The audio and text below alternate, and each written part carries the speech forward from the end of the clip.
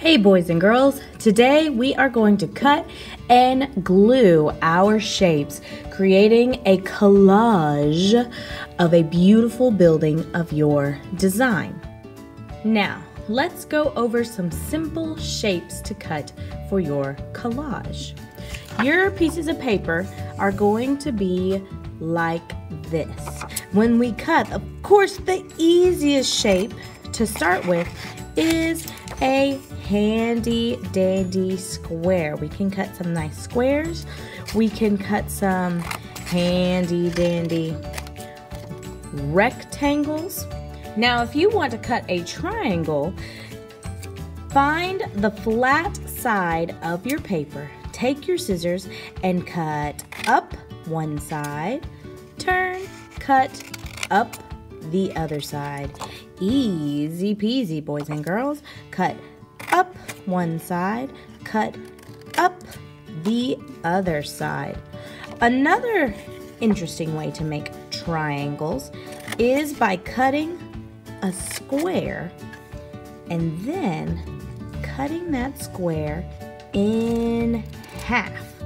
Now, instead of two super skinny triangles, I have these wide, flat triangles, both of which I can use on my collage. Another interesting shape you can cut are semicircles. Remember, that's a shape that looks like a circle's been sliced in half.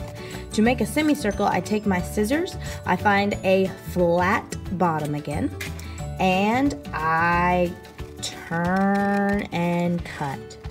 Turn and cut, turn and cut, and go all the way back down, just like I was drawing or cutting a rainbow. Now I have a semicircle.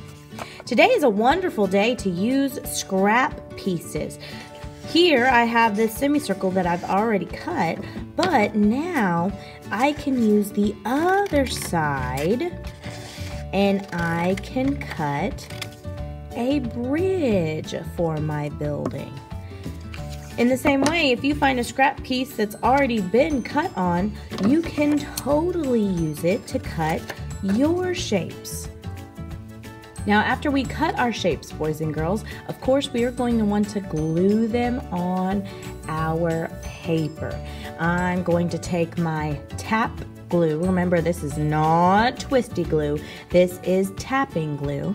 I'm going to push the tip onto my paper. Ooh, what a nice little dot. I'm going to take my shape that I have cut and I'm going to stick it on top.